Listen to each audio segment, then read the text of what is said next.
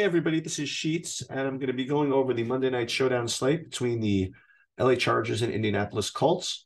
I think it's a pretty straightforward game where I kind of know, at least I think, where the production is coming from, which usually makes for a kind of a difficult showdown slate because you need to somewhat get different somewhat. And I do have a couple of hoodoos that I can throw in there. But what I'm going to do is I'm just going to go over the main plays, and then we're going to have some fun and make some builds. Um, we'll experiment with leaving different types of money on the table and see what we can come up with. First, what I'm going to do is I'm going to pull up my projections, which again are available for premium subscribers on TrueDFS. This was for today's showdown slate. Somewhere. Okay. So again, we didn't really project all that many guys today. I'll pull it up over here. Sorry. About 22 guys total. And I'm listing them by Sheets value score. So when you list them by Sheets value score, you are going to get like the cheapos that are really going to stand out, which is kind of cool because at least it'll tell me which guys to kind of be on the lookout for. So you'll already see that the cheapos that to me are going to be the ones you want to consider are Mo Alley Cox and Donald Parham. But we'll kind of get back to that. If you want to talk about game scripts, which I think is kind of overrated, I guess the Chargers are, a decent sized favorite. So you'll probably want to play more of them than Indianapolis. Certainly makes sense to me. But there are variations where Indianapolis wins. So again, I think about this a lot, and I talk about this a lot. You have a situation where the Chargers say a 6-point favorite, but what people in Showdown tend to do is they really only build one side of the ledger, one side of the game script. Like you're going to see people say, okay, since the Chargers are 6-point favorites, we're going to build it like the Chargers are a 14-point favorite, or something like that. Where you won't necessarily see that many builds with Indianapolis at pick'em. And the thing is that it's just as likely that the spread is off, that Indianapolis outscores the spread by 7 as it is for the Chargers. But however, in Showdown, for whatever reason, people usually take kind of one side of this. And this kind of goes with respect to totals too. Like sometimes when there's a really big total, let's say there's like a 52 total, people will play it as if it were 59, but nobody will play it as if it's a 45. So in this particular game, you can make the argument that most people are going to play this like it's a Chargers type slate, where it is some amount of the time, but there's also some amount of the time where it's a Colts type slate, just because of the way it works, just because of the way probabilities work. And I think that people from a Showdown slate, they don't play enough of the other outcome. Okay. So if you are going to play it though, from a Charger slate, I mean, just looking at this, and we'll put salaries, we'll build some lineups in a minute. I mean, Herbert and Eckler certainly rate to be, two really strong plays, as does Keenan Allen, right? And then just below Keenan Allen, actually not just below, then you have Mike Williams, so. And then after that, more receivers, you have Gerald Everett. And then if you want to get a little fancier, you go scroll down, then you get Josh Palmer. And if you want to kind of pivot off of Austin Eckler, then you play Josh Kelly, and that plus you have a little DeAndre Carter if you really wanted to get different, really want to go into the 4th, 5th receiver, and then you're into your kickers. So, I mean, it's really simple. It's like build lineups. You know exactly what you want to do with the Chargers. You didn't need me to tell you all too much of that. So, for example, I mean, let's just build by hand for a minute and, just see what it could look like. Again, we don't really want to put quarterbacks in the captain if possible. So let's pick our favorite captain. We don't want to pick Allen because he's probably going to be more popular. So let's put Mike Williams in the captain just for the hell of it. And then if we wanted to play, say, Eckler and Herbert, let's play them all. Let's just give you an example. If you play Williams, Eckler, Herbert, and Allen, those are probably like the 4 highest projected players overall on the slate. Certainly on the Chargers. It leaves you with 2,350, and you could actually do it, right? Because as I mentioned, there are some cheapos that you can kind of throw in. So if you want to play this way, you could play like all four of these guys like in the same lineup, and you could actually probably spend up for Allen if you prefer. And Mike Williams will put him over here. Still, there's no real difference between 2250 and the other one.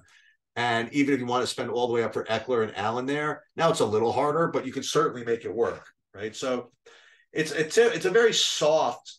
Well, I shouldn't say soft because it's not as if you get to play like great plays on the other side. You have to punt. You have to play guys like Mo Alley Cox and Donald Parham and guys like the guys that I mentioned. Okay, but at least it's something to play. But one thing that is interesting is as I kind of look at this is that I do only have two cheapos projected and nobody like in the middle. So you probably, if you wanted to build a lineup like this, you'd have to play them both or play someone I didn't talk about. So let's just see who else might be projected at all in between those prices. Spiller, no. Granson is out. So there's really nobody in like that 1K range. Well, who is Spiller, by the way?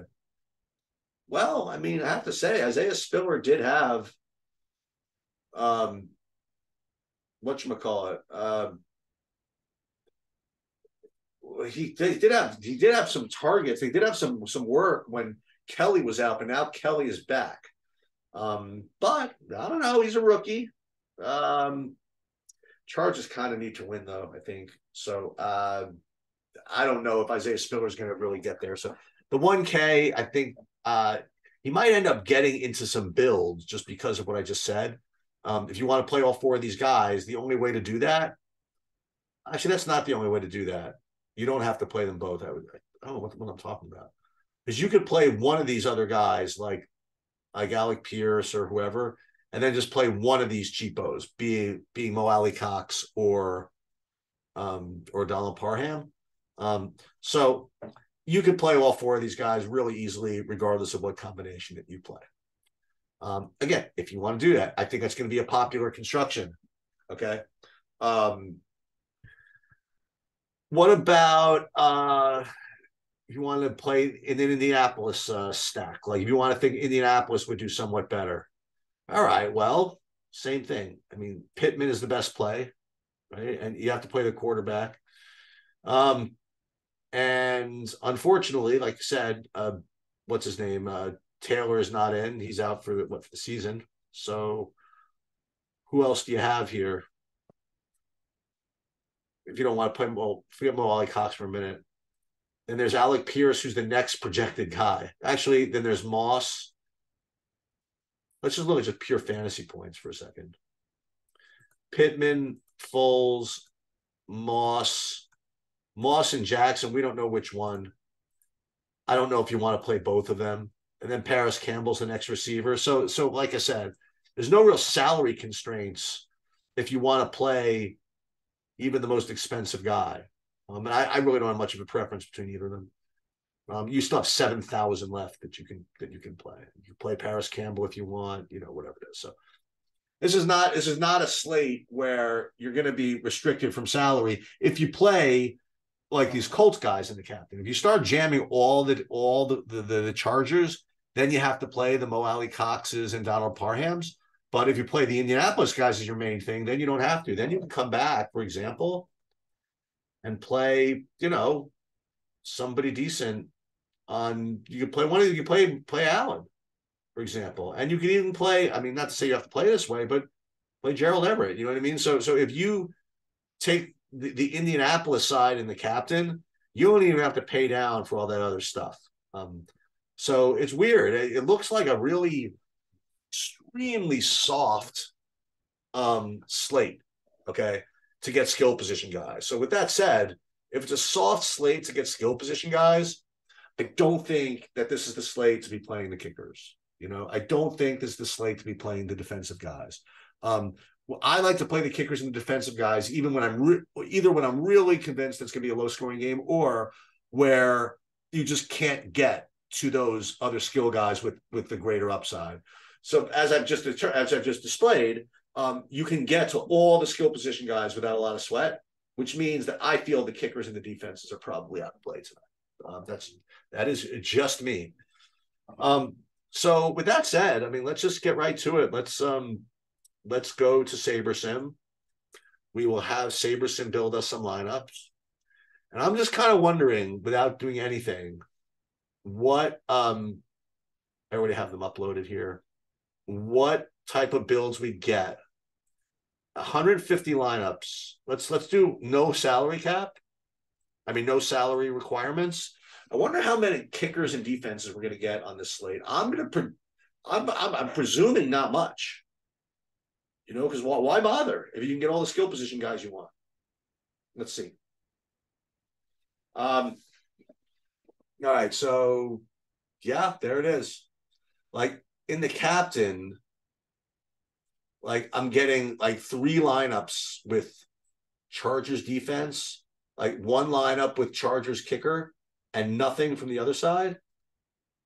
And in the Indianapolis side of things, I mean, in the flex, I'm getting, 15% Clippers, Chargers kicker, 15%, McLaughlin, Indianapolis kicker, and then 7% Chargers defense and like 2% Colts defense. So SaberSim's builds are agreeing with mine. Now, again, you can make the argument that as a result of that, the kickers and defenses are going to be low owned, which is true.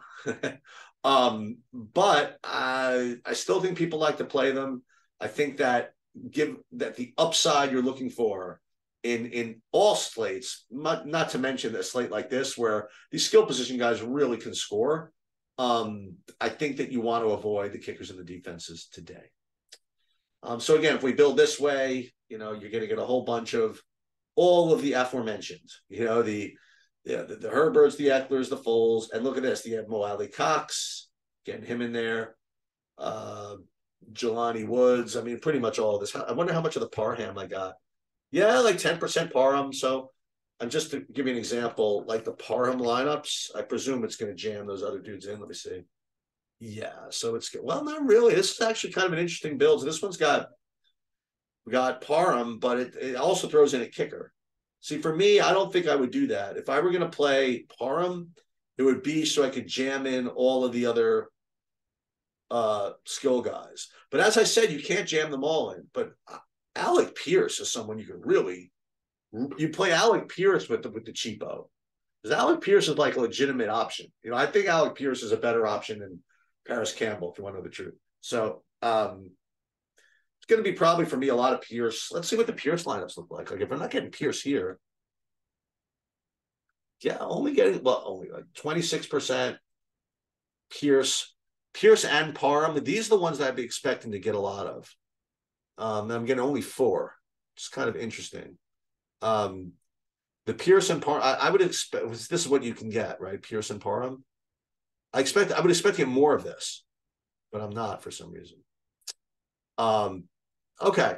In any case, that's what my live's going to look like. I'm going to have a lot of Pierce with probably with the one cheapo in those builds where I have all the skill guys.